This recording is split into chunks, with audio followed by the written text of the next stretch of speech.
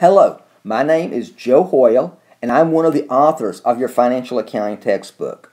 I want to look today at Chapter 7, and we're going to work together Problem 3 and then Problem number 4.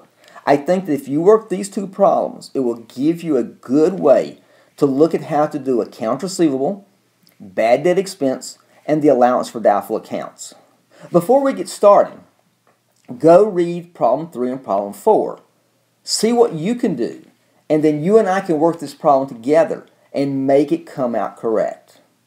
Now, when I work these problems, I prefer to use kind of a T account approach. So I'm going to set up an accounts receivable T account right here. And I will need a little bit of a cash account, so I'll put a cash account over here. I won't need it very much. And then I'm going to need the contra account, the allowance for doubtful accounts. So this is my allowance account, and this is my accounts receivable. I mentioned that the allowance account is a contra account. Now that means that it goes with another account, in this case accounts receivable, but always as a negative balance. So the accounts receivable is how much people owe you, and the allowance for doubtful accounts is the balance of what you think will not be collected. When you report your balance sheet, you'll subtract the allowance from the accounts receivable, and that will be the figure that you report, which is called the net realizable value, which is basically an estimation of the amount that you think will be collected. Now, you'll also need a sales T account, as well as a bad debt expense T account, bad debt expense. Now, I like to put them and group them this way, so that on this side, you have the balance sheet accounts, and you group those together. And on this side, you have the income statement accounts, and you group those together. I think that helps you keep these things separated correctly. In problem number 3, we have a couple of basic transactions, and I'll just plug those in very quickly. It says they make sales on account of $800,000. I'll leave the zeros off. And those were sales, so that's a debit to accounts receivable and a credit to sales. We've done that entry many times. That should be fairly simple.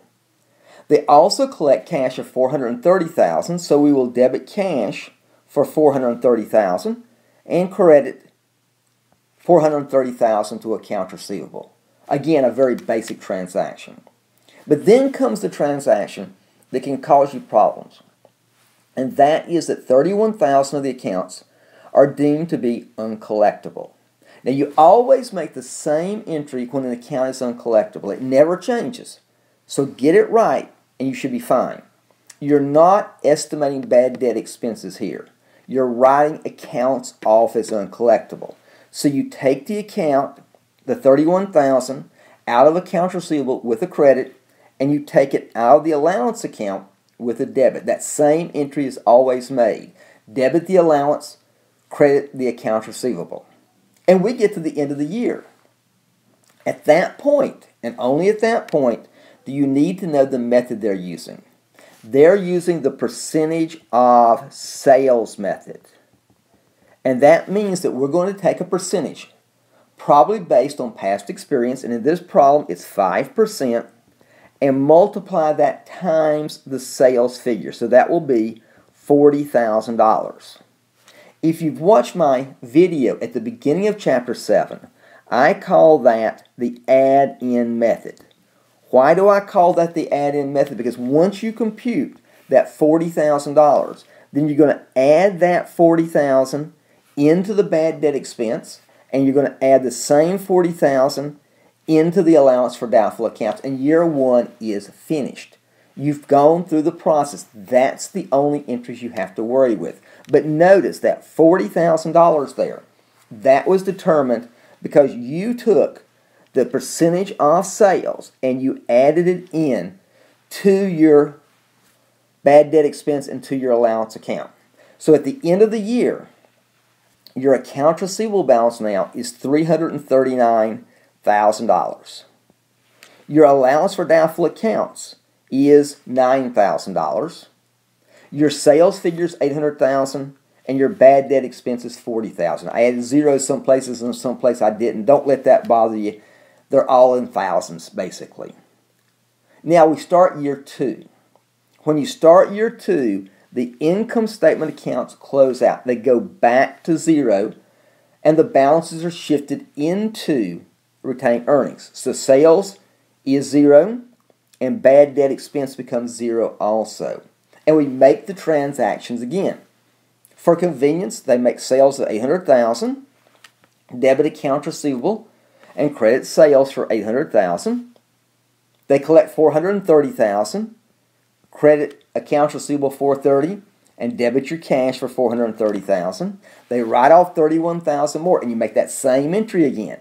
You credit accounts receivable for $31,000, and you debit the allowance balance for $31,000. The process is always the same. You get to the end of the year. You have to estimate bad debt expense again. Remember, we're using the percentage of sales method. What is the percentage of sales method? It's the add-in method. For convenience here, we have $800,000 in sales the second year. We're still using 5%. It could be a different percentage to come back with $40,000. That is the amount that you'll add in. So therefore, as your year-end adjusting entry, you'll debit bad debt expense for $40,000 again, and you'll credit the allowance for doubtful accounts for $40,000 if you're using the percentage of sales method. And if you can see how we did that, this is the way the process operates.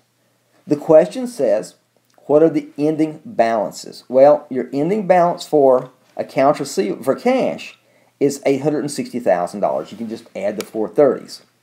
The ending balance for accounts receivable, add the debits, add the credits. That comes back to $678,000. Your ending allowance balance, you have a $31,000 debit, the $9,000 and the $40,000 credits. That works that back to be an $18,000 credit. The sales figure is $800,000. The bad debt expense is $40,000. One last thing. What's reported on the balance sheet? $678,000 in accounts receivable, a contra account, an allowance of $18,000. That gives you net realizable value, the amount that you're going to estimate you're going to collect, of $660,000. That's how we do the percentage of sales method. Okay, very good. Now let's work the problem again, or work a problem again. This time we'll work problem 4. And the reason we're going to work problem 4 is it's not the percentage of sales method. It's the other way of estimating. It's the percentage of accounts receivable method. If you can do a percentage of sales, you can also do a percentage of accounts receivable.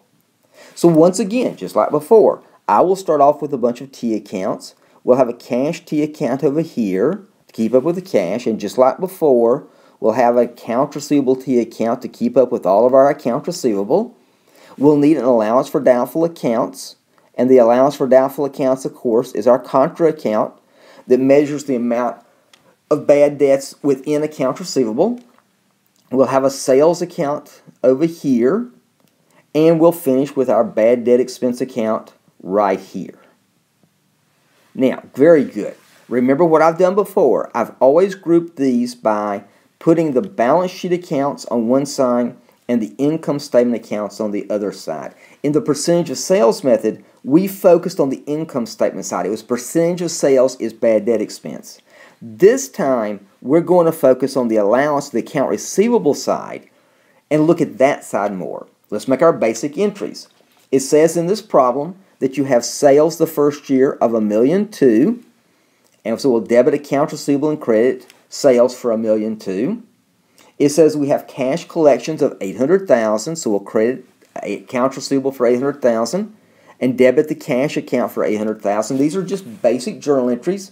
No reason you can't do these. And then we come to that entry that we had before, and that is they write some accounts off. Remember, that's not an expense. That's a reduction in the receivable balances. The expenses will be estimated at the end of the year. Here we had $30,000 in accounts written off. So you reduce the accounts receivable with a credit, and you debit the allowance account with a debit. That removes the accounts from your accounting records. And you're to the end of the year. Once you get to the end of the year, you're ready to make your estimation. But remember, this time we're going to use the percentage of accounts receivable. So we need to figure out what that balance is. If you add the debits and credits in accounts receivable, it is $370,000.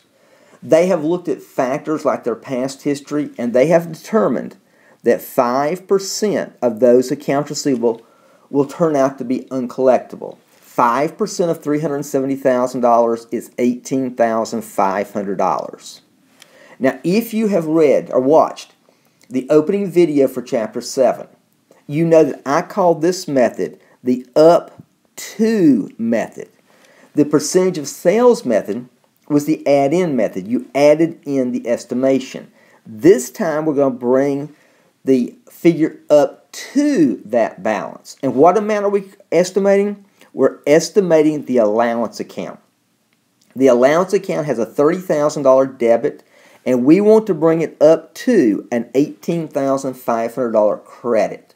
And we'll do that by crediting allowance for $48,500. That's going to bring that balance up to $18,500. You need $48,500 to bring it up to $18,500, and your debit then is bad debt expense for $48,500. And you're through with year one.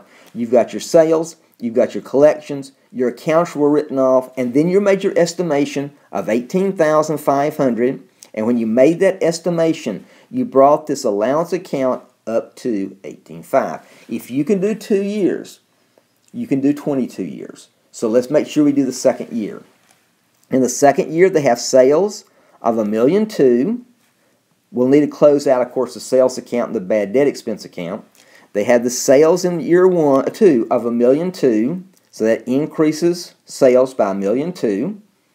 They collect $800,000, so that reduces your accounts receivable and increases your cash account. And again, they have $30,000 that are written off as bad, so we make the same entry every time. We credit accounts receivable for $30,000, and we debit the allowance balance for $30,000. We're now ready to make our final estimation. How much is the allowance for doubtful accounts? Because when you do the percentage of accounts receivable, that's what you're estimating. We take the balances in our accounts receivable. It's a little crowded there, but you see what we're trying to do here. And the balance in that account, if you add all of this stuff up, that account balance should be $740,000. Add the debits, add the credits, $740,000. You're going to make 5% of that, which means that you want to bring your allowance account up to $37,000. Your really final question is, you have in the allowance account an $11,500 debit. You want to bring it up to $37,000 credit because it's a reduction in accounts receivable. How do you go from that $11,500 debit to that $37,500 credit? In that case, it takes a $48,500 credit. And if you do that, the $11,500 debit, the new $48,500 credit, brings that balance up to $37,000. And that's what you were trying to do, bring it up to $37,000. And you have a debit of bad debt expense of $48,500. How much was sales? $1.2 million. How much is bad debt expense? $48,500. How much was your accounts receivable? $740,000. How much is your cash? The cash apparently is $1,600,000. And finally, how much is your allowance account? We all know it's $37,000 because that's what you're trying to bring it up to. I know that this is new material for a lot of it, but you, and I do mean you, can do this. You can make an A. You can work this. These two problems show you the percentage of sales method and the percentage of accounts receivable method. Go to it.